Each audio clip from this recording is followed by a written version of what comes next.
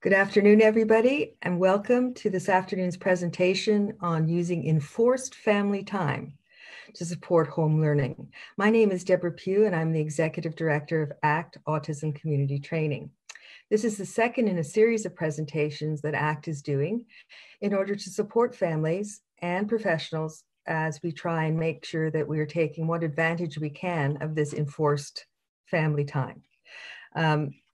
2 weeks ago, we did a similar presentation on anxiety and COVID-19 and how to support families who have children on the autism spectrum and other developmental disabilities. And that's now available on our website at actcommunity.ca, let me see now, /videos. Now, as the parent of a young man with autism who is pretty anxious at the moment, I can very much imagine, it doesn't take a lot of imagination on my part, the stress that families around the province and across the country and around the world are under at the moment. We are always worried about educating our children and how they'll fall further behind, but I think also there's ways of looking at this situation that maybe give us some hope of using this opportunity. So we have today invited 3 excellent speakers because what we're trying to do at ACT is to focus on the practical. How can we make use of this opportunity? Because we don't have a lot of choice, we're going to make use of this opportunity to see what we can do to support our children and to keep ourselves sane as parents. Now, ACT is fortunate as an organization because we have tremendous support from professionals around the province for our work, and that includes our presenters today. But first, I want to acknowledge the financial support we've received from CIRCA, the Centre for Interdisciplinary Research and Collaboration in Autism at the University of British Columbia. We are very much appreciative of that. And I also want to remind you before we start that we're constantly updating our resources on ACT's COVID-19 page of our website, and we will have more resources on education that we'll be adding tomorrow morning. Now, I'm very pleased to welcome and introduce to you our 3 presenters today. Dr. Georgina Robinson is principal of POPARD, the Provincial Outreach Program for Autism and Related Disorders. She is a school psychologist by training. She is a certified teacher. She's also the parent of 2 adult sons, one of whom has autism. So she has a lot of personal experience of the issues that face families, even in the best of times. Dr. Grace Iarocci also has experience as a school psychologist. She's also a registered psychologist and the professor of psychology at Simon Fraser University and heads SFU's Autism and Developmental Disabilities Lab. She has 3 children in elementary school, which in and of itself is stressful just thinking about that. And our 3rd presenter is Dr. Anthony Bailey, who is the chair of Child and Adolescent Psychiatry at the University of British Columbia. And I know that he has 2 adult daughters and survived that. I should say survived them going through elementary school and high school. Now, Tony's going to be orchestrating our conversation today. So really it will be Tony leading the conversation with Georgina and with Grace and answering some of the questions that families have raised to us in the emails that you've been sending in, and also things that have come to their attention as clinicians, as teachers, as professors, as families have reached out to them. So, Tony, I'm going to turn it over to you now. Thank you very much, Deborah, and lovely to have Grace and Georgina here. Grace, perhaps I can start with you. Deborah pointed out that you have 3 children. I can vouch for their delightfulness. You're a very experienced psychologist. So what's it been like for you switching hats and trying to teach your 3 children at home? It's been very challenging, Tony, I have to say. So I have twin girls who are 12 in grade 7, and then I have a son who's just turned 11 in grade 5. And so for the girls, it's been not too bad. They've adapted to the Zoom sessions online and teacher assignments that are due and things like that. They're a little bit more independent in their learning. But my son, who just turned 11, is quite miffed that his home, which used to be his sanctuary from school, has suddenly turned into a kind of pseudo school, but without all the academic structure and cues that he's normally used to. So, you know, he's been asking me questions like, well, why do we have to do this if we're at home? I mean, this is not school. Are my friends doing it? Are they really doing this work? Does it really count? Because the teacher didn't ask me to show it to her. And well, you know, do you have to tell the teacher that I actually did this homework? You know, so questions like that, which are valid questions, you know, do the kids actually feel like this is real school the way they're used to? So it's been challenging for me as the parent to try to reinforce the learning at home and to say, yeah, actually, this is still important for you to continue to have the continuity of learning. So what I've tried to do is kind of frame it in my own terms.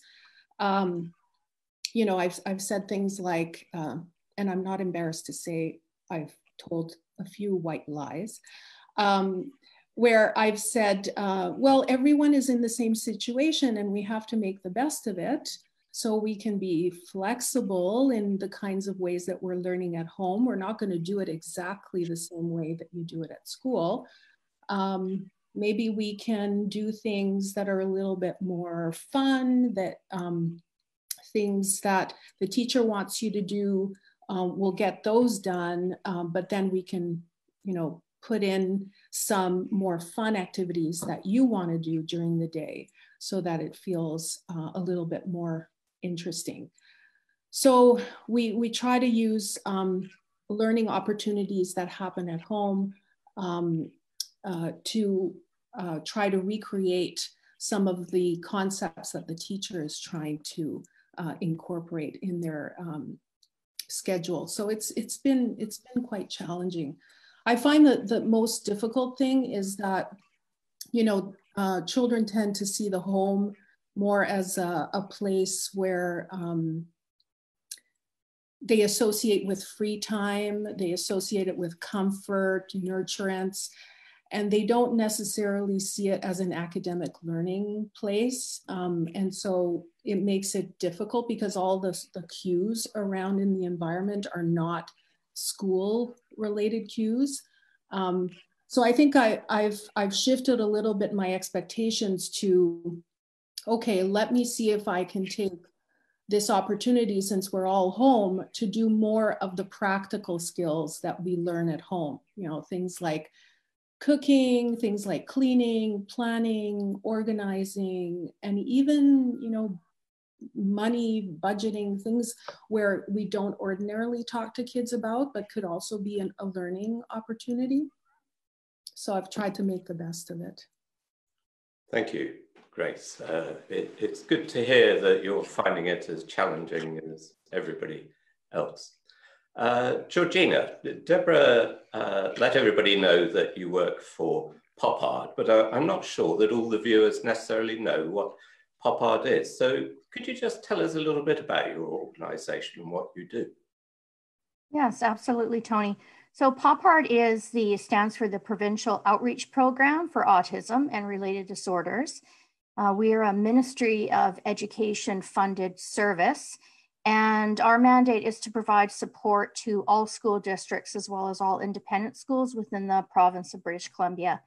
Our services include student consultation, class-wide consultation, training for teachers and paraprofessionals, all educators. And given what has been happening in the last month with the worldwide crisis, we actually just starting on March break, decided to pivot. And it seems like that we're spending a lot of time pivoting along with everybody, but we looked at the resources and our services that we currently have and try to realign them with the current needs potentially of the province. So something that we did was we have contacted all of the school districts in British Columbia and independent schools. We created an online survey, and we also then followed up with phone calls to look at what their needs are as they're trying to figure out how to provide virtual learning to students via families. We also rolled out, we had scheduled at the very beginning of March break 13 courses to 390 participants who were teachers and education assistants. And over the weekend, we got that in an online platform because we couldn't teach it in person.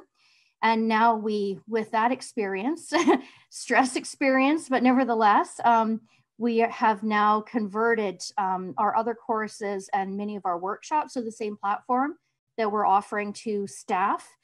And we've offered a number of supports. I'll post some of that later with Deborah on the ACT website, but we've offered a number of supports to schools to help them, such as virtual consultation between we could work between the family and the home, but certainly through, between the family and the school, but certainly through the school district.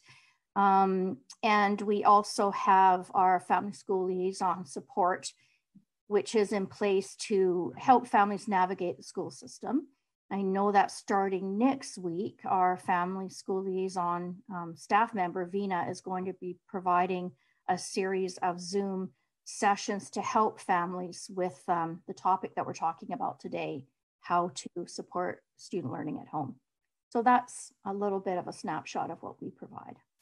So I can tell that you've all been very busy during this lockdown. Mm-hmm. It sounds as though all of that information will be available on the ACT website fairly soon. Yes. I know that in addition to all those things that are core missions of POPARD, that you personally have been thinking a lot about how we can turn this adverse situation to some benefit and taking some opportunity of the time that families have available with their children with special needs. Can you tell us a little bit more about that, what you've been thinking? Yeah, so I mean, I'm approaching this both as a teacher as well as a parent. I have absolutely been there with my children. I remember the joy of it all. Also as a teacher, recognizing that you may approach your classroom with a certain lesson plan or the week with a lesson plan, and then guaranteed things happen and you have to shift and adapt. So a couple of things. One is that for all of us to recognize, it's not just in British Columbia, it's not just in Canada, but the entire world is dealing with an unprecedented situation. And I think that we absolutely have to recognize that and recognize how challenging it is for everybody involved. Often one way that people cope with stress is by trying to do more. So, how can I be the perfect teacher to my children at home? What am I going to do? I'm not a math teacher. How am I going to handle this? And so if there is a silver lining in this, maybe it is something that Grace alluded to earlier, embracing what can I use within my current contacts, within my current skill set as a parent to still teach my children, teens, or even if you have young adults at home, maybe even a partner of some sort, some functional life skills. And I can say more about that later, but essentially skills that will support lifelong independence. And so often these are skills that we wish we had time to teach our children or teens, regardless of their level of cognitive ability. I know with my son with ASD, he had very high academic abilities, and I did not spend enough time teaching him things like how do you cook, how do you do the laundry, how do you budget to go grocery shopping. So I guess considering what is your context, what you're already doing without adding another level of stress to your day, and looking at ways to work in teaching opportunities. And there are very many. If I can give one example I thought of, how about making a pizza? And so you can teach a whole day's worth of curriculum just in the task of making a pizza. So starting with, first of all, what do my kids like to eat? Maybe I want to have roast beef and mashed potatoes, but I know they really prefer pizza. So start by offering them a choice. So there's some choice building. And then look through recipes together or look through pictures together, depending on their skill level. You can have them read the recipe. If handwriting is a task, maybe they're writing that down or they're organizing the steps. Then they're getting the ingredients. And they're making choices. Should we have cheese? Should we have pepperoni? If there's two children and one likes each, there might be some social skills, some communication, some collaboration. How could we figure this out? Mark wants pepperoni and Mary wants cheese. Is there a way to do that if we only have one pizza dough? So that's going on. Obviously, I'm going to need to do some things to structure it if they've never created a pizza before. It could be chaos. So creating a checklist for them, breaking it down in kind of a step-by-step, thinking about who's going to do what. And a lot of those things that I talked about in the teaching world, we could refer to as joint activity routines, which are any task that you can do together at the same time.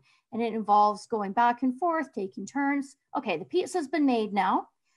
They have to set the table, figure out where the cutlery goes. To this day, my son will put the knife and fork on the wrong side. So figure out where it actually goes and spend some time with that.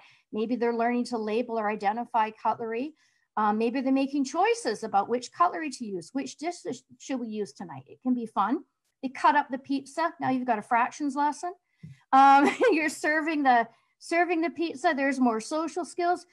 Mark, would you like pepperoni or cheese? Oh, I'd prefer cheese. Thank you very much. Would you like something to drink? Let me go and get you what you'd like to drink. There are just so many skills. And then afterwards, well, let's not skip the eating the pizza, because throughout there's the built-in reinforcement. In any lesson, teachers will say, figure out a reinforcement. It's already built in if they like pizza. So don't try this with something they don't like.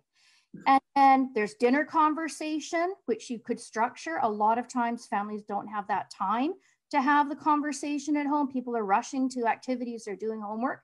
So you can structure it, practice asking questions, answering questions, maybe having structured turn taking on what the topics are going to be.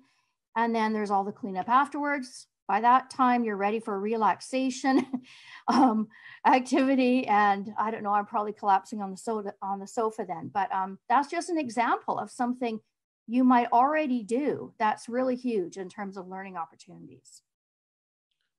I'm not sure I'm going to ever think about making pizza quite the same again. Thank you, Georgina. We'll come back to some of the points you raised, but I like the approach of seeing a learning opportunity in just about everything we do. Grace, many parents in BC are finding out what it's like to teach children at home for the first time. But of course, there are a population of parents who, for a variety of reasons, have had to homeschool their children for many years preceding the COVID-19 epidemic. What sort of lessons can we learn from those parents who have hands-on experience of homeschooling? Mm-hmm. Yeah, good point, Tony. There is a really strong, or more than one community of homeschoolers in BC, but also across Canada. And actually, I looked into this a little bit. There's a wonderful link which takes you to Homeschool Canada, and then a bunch of links on that site for more specific, like BC groups, community homeschoolers who have connected with each other. And you know, they've had that incentive to connect with each other a long time ago because they've been homeschooling for a long time. So some of us now who are homeschooling now are kind of just getting started, but I think we can learn from them. So we can take a look at what they've done, what they have on their websites. We can also join some of these community groups and see what parents who have already done this, done homeschooling, suggest, you know, that we should be doing, or some resource links that they already have established. But the other thing is we can also create our own groups, you know, and this is something that again, not to add, as Georgina said, not to add to your stress, because I know all parents are pretty stressed right now. But if you know, if you have like an informal group or parents from your own school that you sort of know that maybe someone can take the lead on connecting people in your school community, and then kind of share with each other what you've found, right? Because everybody has a little bit of time, but not a lot of time to do maybe too much research on this. But if everybody adds the little bit that they've found, and I'm also glad to send in links that I found so that you could have them on the ACT website. But there's lots of really good resources out there. I think the trick is not to try to do too much, because you can be overwhelmed by the amount of information that is out there and the number of academic or school-related links that are out there.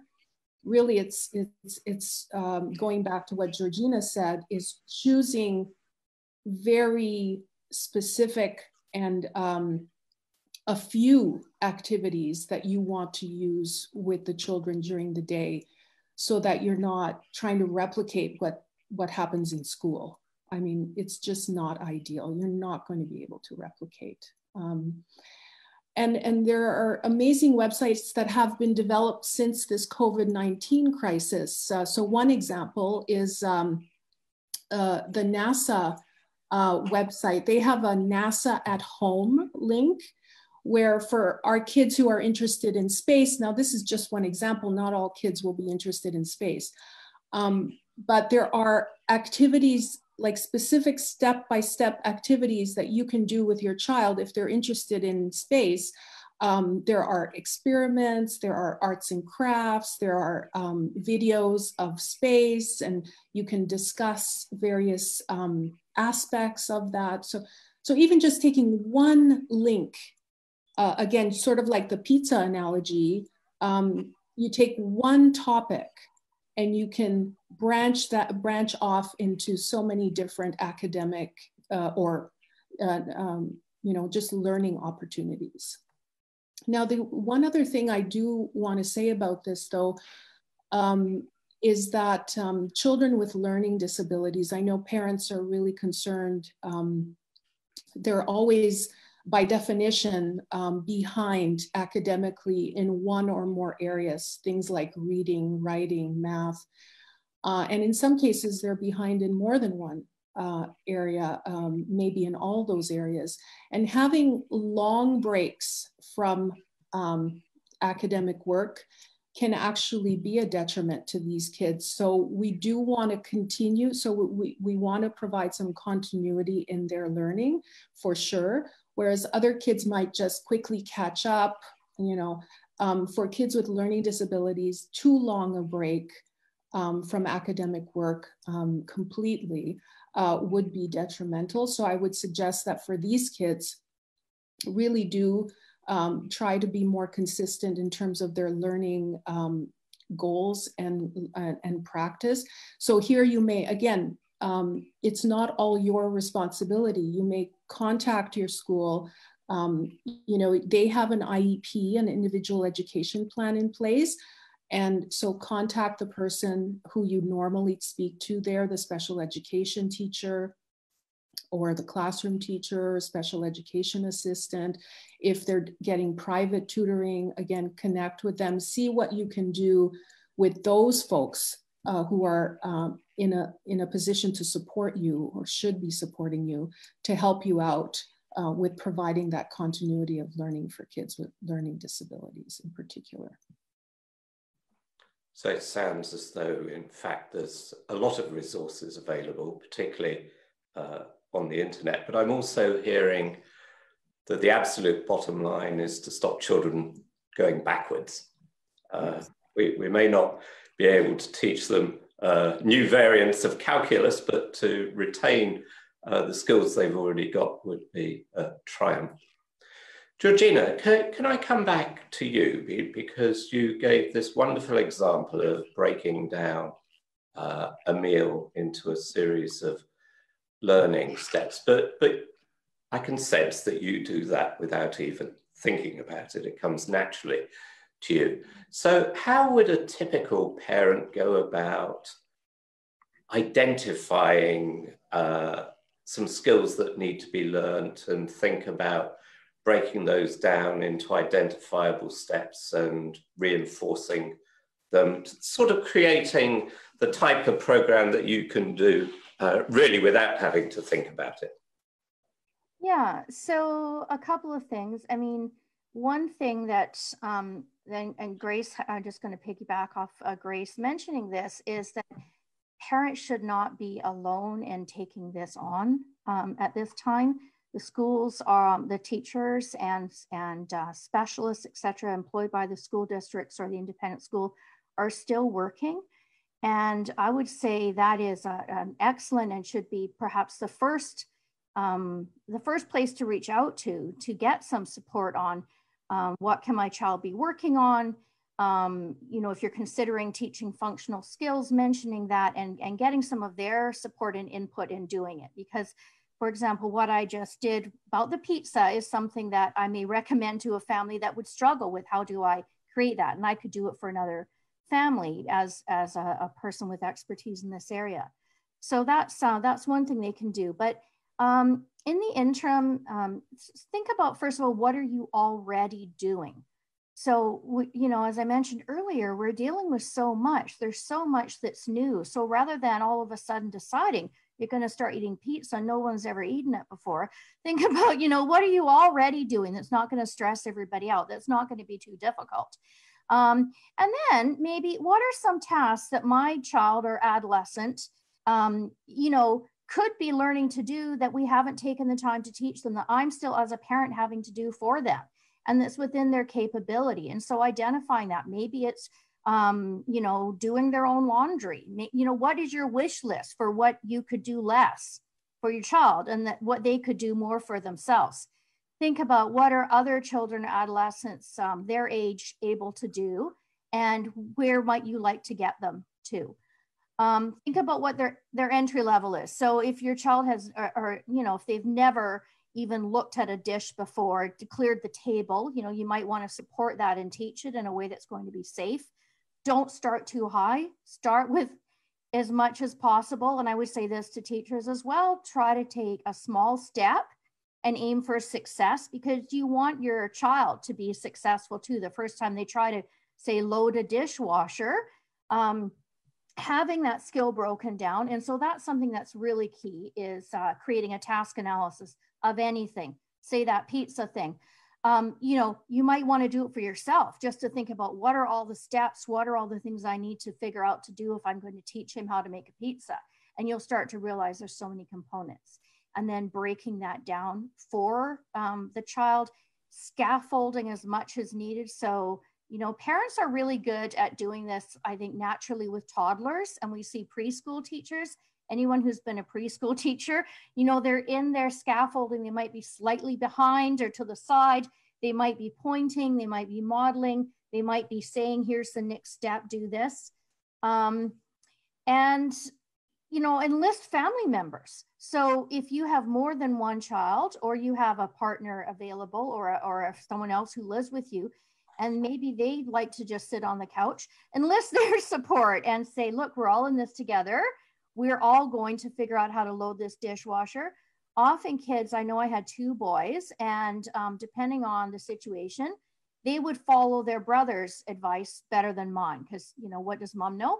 So bringing them on board can actually make it a better learning experience as well, and get them all involved even in the same task. Then you're not creating multiple tasks as well.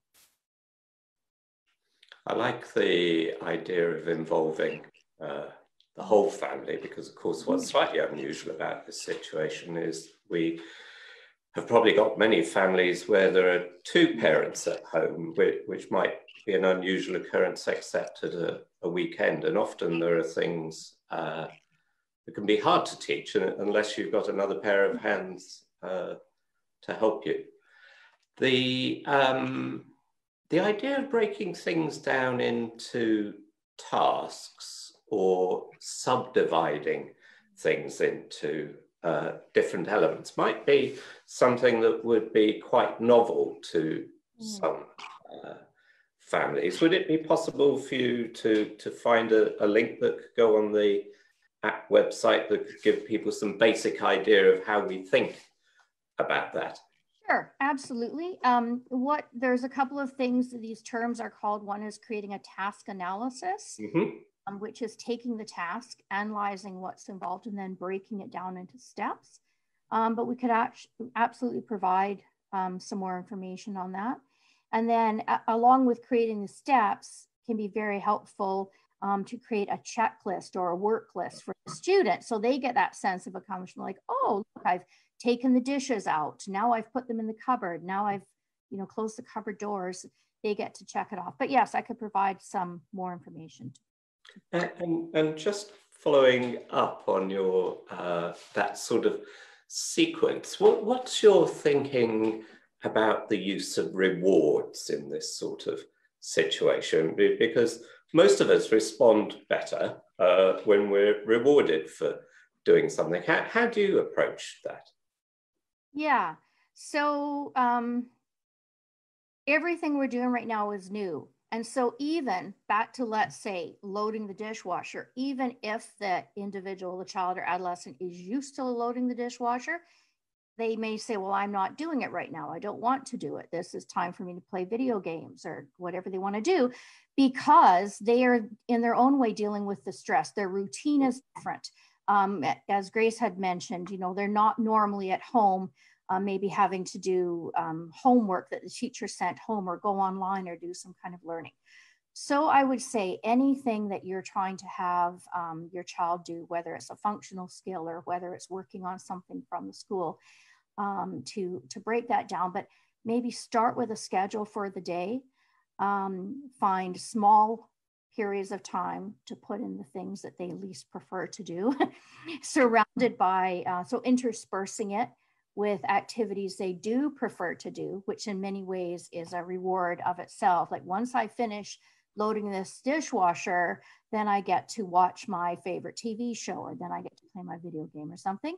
But you might need to use more frequent reinforcement. So you might need to use, after every, you'll know based on your own child, it might be every couple of minutes, it might be every half hour, it might be 3 times a day. But absolutely, the kids as well as the adults need reinforcement. So in addition to rewarding them, I would highly advise all the parents out there to be rewarding themselves. You can't just burn yourself out and be everything to everybody. So build in time for your own relaxation, your own cup of tea, your own, time to sit in the garden without screaming children. Because you're not going to keep up that energy and that motivation if you don't get the same amount of reward as well. I think that last point is terribly important. I've read numerous newspaper articles over the last few weeks pointing out that many of us are feeling that we should be as productive whilst we're at home as we would be if we were in our normal workplace. And in fact, that's unrealistic given this sort of chronic background stress that everybody's under at the moment.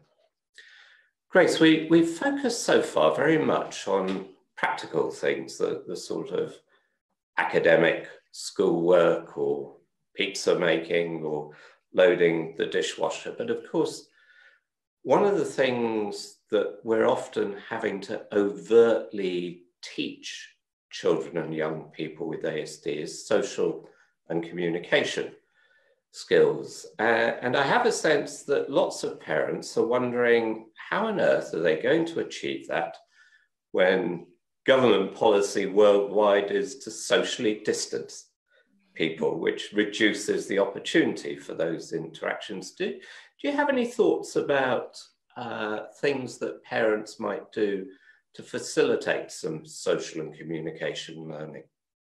Yeah, sure. Well, thankfully, this is something that parents already do. So most of social and communication learning, at least the foundational skills, happen at home. And so that's good news. But then also therapists often are working on social and communication skills in much the same way, that is through play. So a lot of, what kids do for play or just general, day-to-day life interactions is where social and communication learning happens. And depending on the age of the child, then you'd adjust, what kind of play you're doing. So for example, like with older teens, you're not going to get down on the floor and, play pretend. Although sometimes that might work. But you might say to yourself, okay, what kinds of social and communication skills does my teen need right now? And then, think about what are some simple ways in the home that we can practice those skills. So one of the things I really like doing with my kids, because they always kind of resist when I ask them to write things, let's practice your writing, or let's practice. But they'll do it if they're writing a text, or they'll do it if they're writing an email. Or sometimes, I'll say, you wanted more time on the computer. Well, can you write me some arguments why I should give you more time on the computer? So getting them to either, depending on the child, whether they're more verbal or more, likely to write things, you can use that as a context for helping them to communicate better. You can edit together, if they've written a text or an email. You can do it just audio, sort of sending a message to each other on the phone, or doing a video conference with someone. So that's kind of for older kids. And I would say that the coaching can happen before or after or both. And don't be afraid to use, sometimes kids really enjoy watching themselves on video or listening to themselves on like an audio tape. And then you can like go back to it. They can watch themselves, listen, and then you can sort of put in little sort of coaching tips like, oh, I wonder when you said this or when you did that, is there another way to do that? Can we think, how does this person feel about what you just said, or how you said it? So there's ways of incorporating the learning in even a simple task like that, like sending a text or a videotaping yourself interacting with someone. Now there's the PEERS program, which is a curriculum that was specifically designed for teaching social skills to children, and not just children, but also teens and adults with ASD. And there's a book, but you don't have to rush out and buy the book, but you could go to their website, and I'll provide the link. And they have examples of things that you can use. For example, ask for turns during play, being flexible and cooperative when you play, being a good sport, sustaining play by commenting on things. So they give you ideas of the kinds of skills that you can use when you play a game with your child, like simply playing a game. Again, not creating something new that takes you a lot of time, but something that you already know how to do and you've already been doing it with your child, but just turning it into a learning opportunity for them. I was really pleased that you mentioned the PEERS program, because one of the homework tasks that they have in that program is to arrange for one of the group members to phone up another group member to get people used to the idea of using phones, or indeed the internet. And I wondered if you had any thoughts, given that we're using this sort of technology literally at the moment, about whether parents could be encouraging individuals who, of course, are isolated from their peers because of social distancing to use electronic means for having additional communication outside of the home. Oh, absolutely. I think, well, we know this is the future. This is how we're going to communicate. And probably it'll get more and more sophisticated as the years go on. So teaching your child is, you know, how to use technology and how to communicate through video conferencing or FaceTime or whatever the format is not a waste of time, right? And it would be very helpful to them, not only to learn how to use the technology, but also to learn how to connect with people that way. And how it, you know, it shouldn't feel awkward. I mean, right now, maybe it does, but just getting them used to practicing and doing that, even if you start with just like a family member and then slowly work up to a peer or a friend, right? Yeah, that's really good advice to start with someone who you're already very familiar with, a very nice way of introducing any new experience or skill. Mm-hmm. Georgina, you mentioned, I think in passing earlier, a little bit about pushback, and that reminded me that when my stepdaughter had her first online meeting with the school principal last week, when he said something to the effect that the work wasn't going to be graded or wouldn't count. There was a sort of cry going up metaphorically from his child audience to the effect that if it didn't count, why should they do it anyhow? So I think we can expect either in small or major ways that parents are going to experience some pushback, either from kids or teenagers or adults, because on the one hand, the parent isn't usually in the role perhaps of cracking the stick when it comes to work that would normally be done at school, but also some sense that perhaps this is such an unusual time that the normal rules don't apply. So do you have any advice for parents about how they can really make sure that some of these learning opportunities are not missed but do happen when the individual isn't so keen on it? Yeah, I mean, that's a big problem. Having kids with ASD and other special needs do work is a frequent, cooperate with teachers is a frequent referral that we receive in the best of times from schools.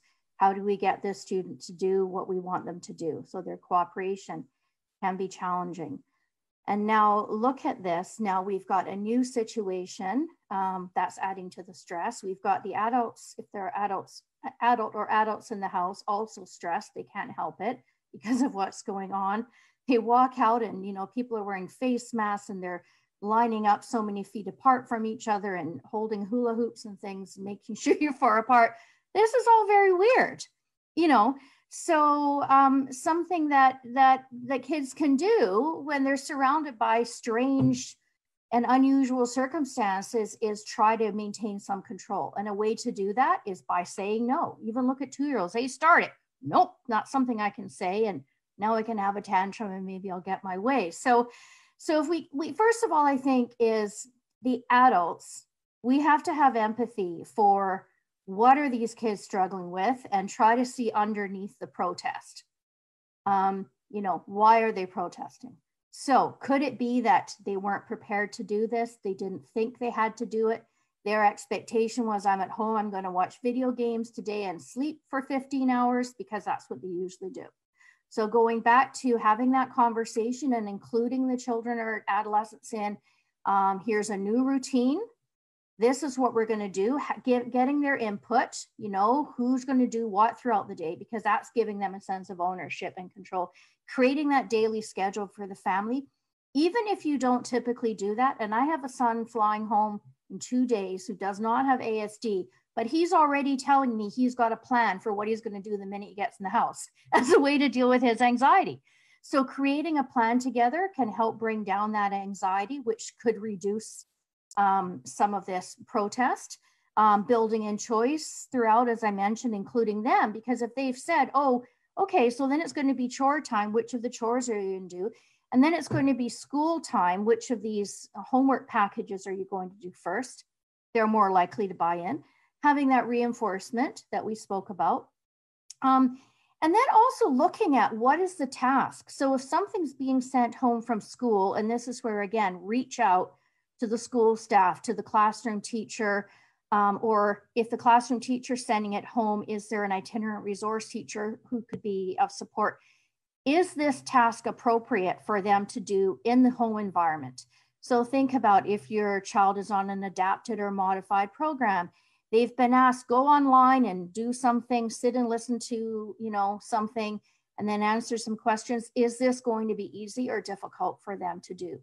Does it need to be modified or scaffolded in some way? And you, the parent, doesn't need to have to be the one to figure that out, but I would encourage them to call or email their inclusion teacher and ask, how can I have Mark do this assignment? This is unusual for him. It's different. I think it may need to be adapted in some way. Maybe rather than having to spend, 2 hours watching videos, he only has to watch 15 minutes and then write something down and then takes a break and then takes another 15 minutes. So there's lots of ways of breaking that down and making it more doable, whatever it is. If you've tried the pizza idea and it's falling apart, jump in and do more. So don't, lower the expectations if you have to. So start to back off a little bit if you're starting to see that things are escalating. And think about what your priority is. So day to day, is your priority to make sure that they are getting all that calculus done and the house is spick and span? Or is it to make sure there aren't, 5 meltdowns? We've had 2 today and, that's bad enough. How can we avoid any more? I guess what I'm speaking to is the parents continuing to give themselves a break and recognize that, they're managing a lot. They're managing it to the best of their capacity in unprecedented times. And, building in also for the children as well. Have they had any exercise? Everybody's cooped up all the time. No one melting down. Exercise, whether it's depending on your circumstances, if it's running up and down the stairs doing a scavenger hunt, or if you have a backyard, or if you can take them to the park and you've got dogs to walk or something, exercise will really help. Relaxation routines. If the kids already have some relaxation routines, perhaps that they do at school, build those into the schedule, things that they like. That'll bring, sort of the escalation level down and help them be more even. And I guess just, reaching out and trying to get it when you're seeing things aren't working, continuing to ask for help, because if schools don't know that you need help, they may assume that everything's fine. And so they're there, the staff are there, and, they've been figuring out how they're going to roll out the education. But absolutely, from my staff are saying to me, I want to be helpful. I don't know what I can do. What can I do more of? And I think many teachers are probably feeling the same way. And so reaching out for additional support. Thank you, Georgina, very helpful. Grace, I wondered if we could stick with this theme of parents trying to sort out what are the top priorities. So when children are in a classroom environment, they can probably accomplish more than they can when they're at home being educated by a parent. So having faced this challenge yourself with 3 children, how have you gone about deciding what are the most important things? If you feel that what the school are asking you to do is fine if you only had 1 child, but trying to do it for 3 is really just a bridge too far. Mm-hmm. Yeah, I mean, certainly I would say that the most success I've had, in particular with my son, who's younger and also not all that studious, is to look at his interests. So really focus on your child's interests, because that's where they will be most motivated to do any kind of learning. So as Georgina was saying, incorporate them into the plan. So let them direct the learning as much as possible. If you see that in the school schedule, you know, there's math, they've got to do math. So then, okay, what's the concept? Is it fractions? Is it depending on the age? Then you think about, okay, well, what does my son, what is their interest, and how can math be incorporated into that? Is it possible? Like, is there a way, again, without racking your brain and trying to do all this research, but is there a simple way that you can incorporate the learning that needs to happen within what you know about your child's interests? And just doing, again, I would stress doing only, you know, a few things a day, not trying to cover all the curriculum in, you know, that they typically do in a day at school. And given the circumstances that your context of learning is home, I would really focus also on you know, using more practical skills to do that learning. And then don't feel too badly about letting them play video games and things that you know they love to do. If they're just playing idly, maybe the way they typically do, they're not getting as much learning from it. But if you turn it into a learning opportunity, for example, my son for the longest time loved playing Minecraft. So I remember actually fighting it. But then one time I thought to myself, okay, why don't I just ask him about it? Like, what does he love so much about it? And what, you know, what is he actually doing in that game? I knew nothing about Minecraft. And then he started telling me all about, and he had like vocabulary that he had learned from this game, which was really interesting, all about mining. And then I said, well, do you know what that means? Do you know what this means? And of course he had the vocabulary, but maybe didn't have the understanding of what that particular mineral or whatever he was, you know, doing in the game meant and what it all, you know, was about. So we expanded on that, and he was interested because it was Minecraft, right? So then we talked about those minerals, and we talked about what you do with them and where they come from. And so you can incorporate, like, thinking of a video game, which seems like a waste of time, can actually be a learning opportunity for kids if you do it in a way that, A, you know, they see that you're interested in what they're interested in and they're motivated by that, and B, that you're not just letting it happen, you know, with him sitting in a room by himself, but you're actually turning it maybe even into a conversation or a social, you know, there's some social goals there with Minecraft too, because kids can play together online, or they can play with you as a parent. And so you can even incorporate social goals in that particular video game context. So just, you know, just a few ideas for parents who are... And of course, a byproduct might be that you become a Minecraft expert yourself. Yes. We're nearing the end of our time, but one of the things that both of you have emphasized has been reaching out to other professionals to ask for help when parents are unsure what to do or hit a roadblock. But of course, there are a large number of people that an individual parent could contact. Do we have any sense of what would be the right order of people or sequence of people that a parent should be contacting, rather than just picking up the phone and the first person who's in the phone directory being contacted? This is for both of you. I can start with something on that. So there's what you would typically do, and then there's the new pandemic situation. So I would say start with phoning the school. There's likely going to be an administrative assistant or support staff answering phones.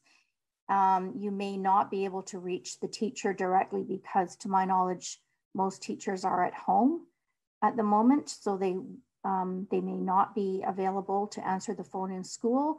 They may be phoning parents or be able to receive a call. So I know certainly with my staff, if they phone the office, we redirect the call to the consultant who then will phone the family. So I'd say start by phoning the school, identify what grade your student is in, and I would say then ask to speak with the classroom teacher.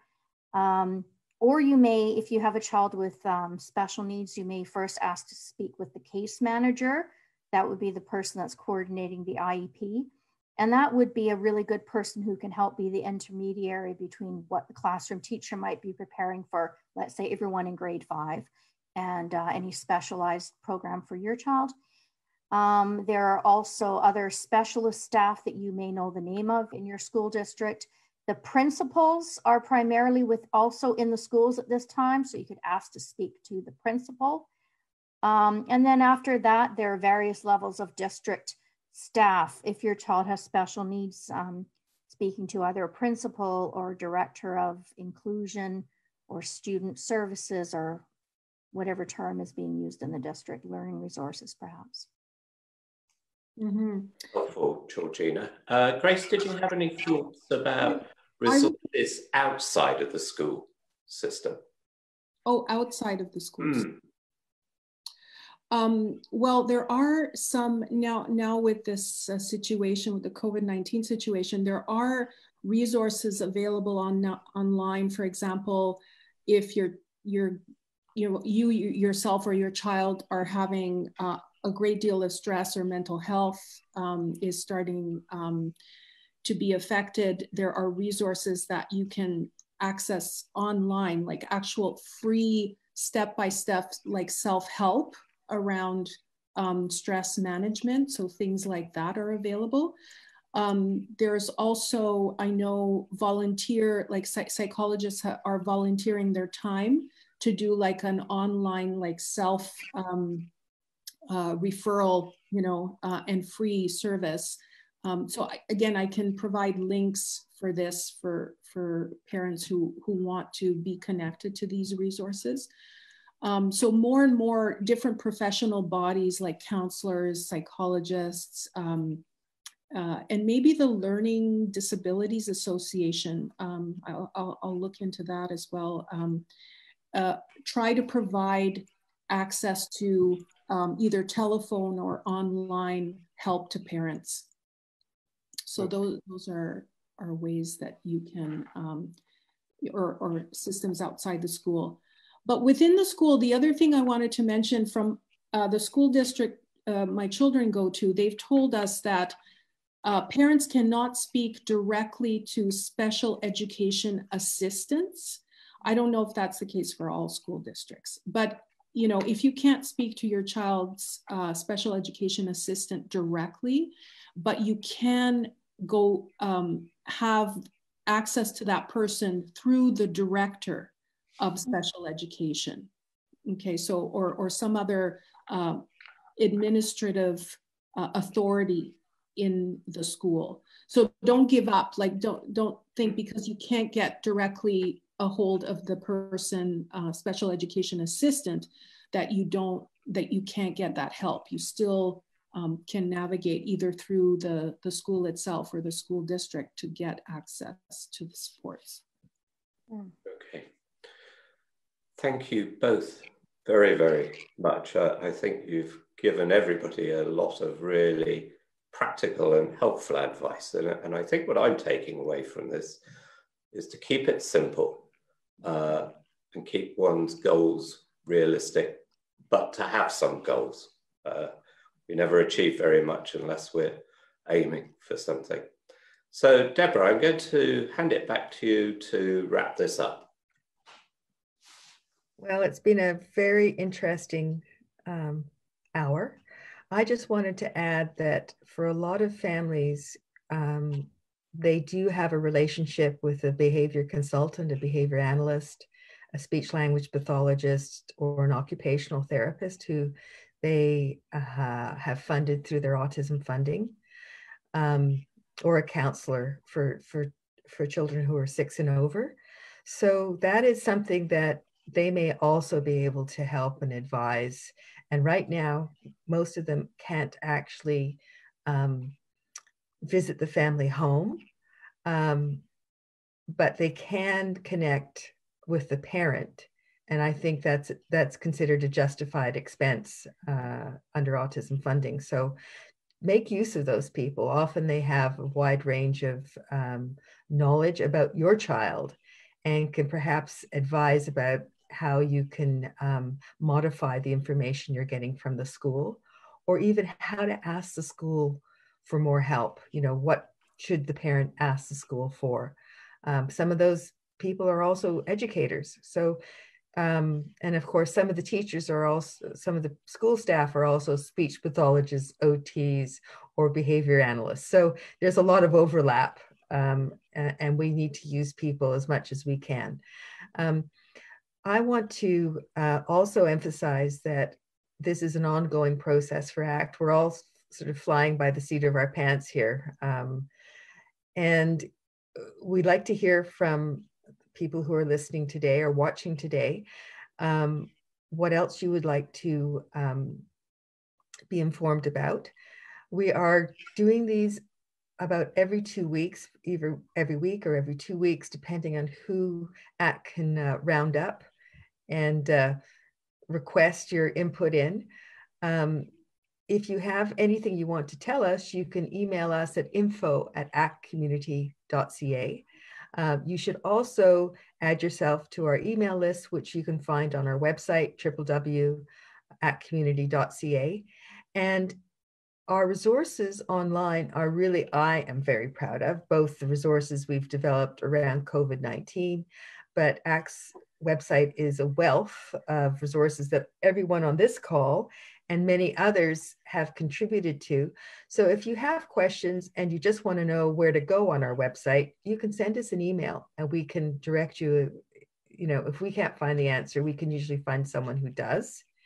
But I want to close by, first of all, I should just tell you that on April 30th, we're hoping to have a focus on children who are either awaiting diagnosis or just being diagnosed. And those are the parents who are trying to figure out exactly what to do at home when they have, haven't set up a program or are just concerned. It doesn't have to be a child with autism.